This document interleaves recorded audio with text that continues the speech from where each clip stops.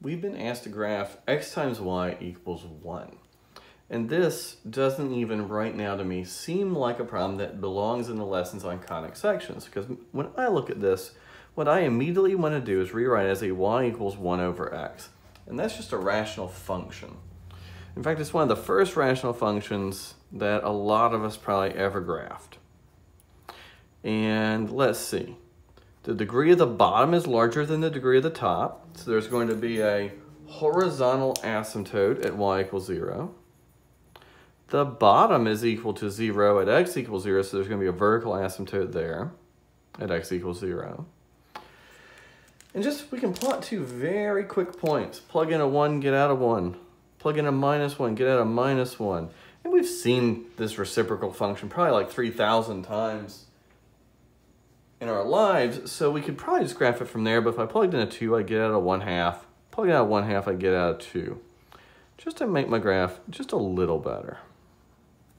And we'd see the same thing on this side, just with a -1/2 and a -2, the opposite signs. And there's the shape of that reciprocal function. But let's see, when I look at that now,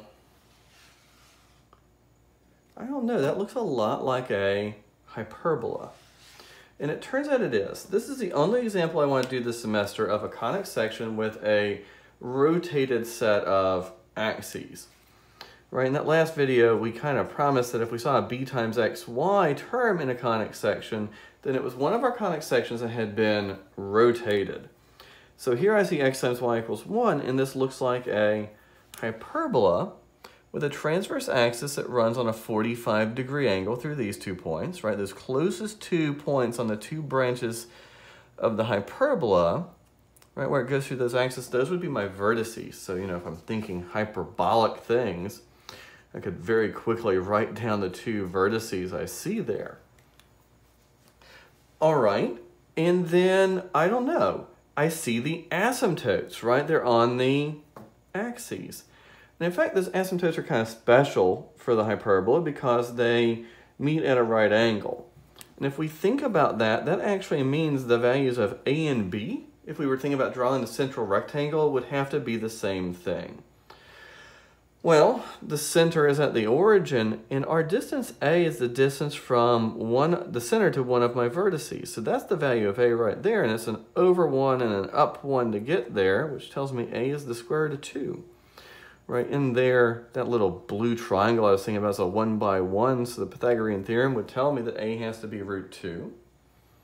Well, if you believed me that this is a square hyperbola, then b is also root 2, and if I just kind of trace around here, right, I see the rectangle that we're dealing with, right, over 1 and up 1, and then the same thing to get out here. I go over 1 and up 1, and down 1 and over 1, and b really is root 2. Well, c squared is a squared plus b squared, and so let's see, c squared here would be 4, and c is 2. So my foci are on the transverse axis, but 2 units away from the center.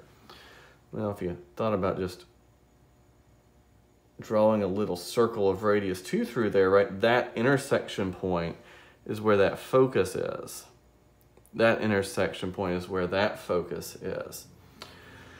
Well, it's also on a circle of radius 2 at a 45-degree angle, and thinking about our unit circle points, right, on the unit circle there at a 45-degree angle, that point is root 2 over 2 comma root 2 over 2. So if I multiply the radius by 2, that point gets shifted out to just being at root 2 over 2, root 2 comma root 2. So there's a focus, root 2 comma root 2. And there's my other one at minus root 2 comma root 2. And we found our vertices, foci, center. We could even calculate an eccentricity, but this was really a hyperbola the whole time. It just has a transverse axis and a conjugate axis that have been turned by 45 degrees. And so sometimes when we see a rational function that can be thought of as a transformation of this graph, it's also a hyperbola that's just been turned a little bit.